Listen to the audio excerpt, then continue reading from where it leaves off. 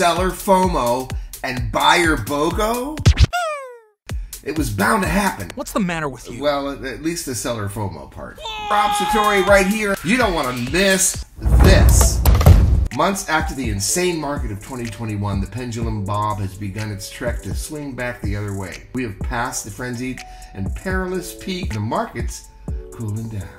With all that comes seller FOMO. Yes, the fear of missing out has changed partners. The once frenetic dance brought on by the shift of the pendulum oscillation that once had buyers by the droves, bypassing two important key contract elements, things like waived inspections and waived appraisal contingencies. They're now doe-see doing and swinging their partners round and round. Now buyers roll. They don't have to buy. They have choices. They're being very selective. They're simply seeing a return to the way things were in 2019. So sellers, remember that. You can still get a healthy margin. Give some thought to a 3 to 5% decrease in your desired price.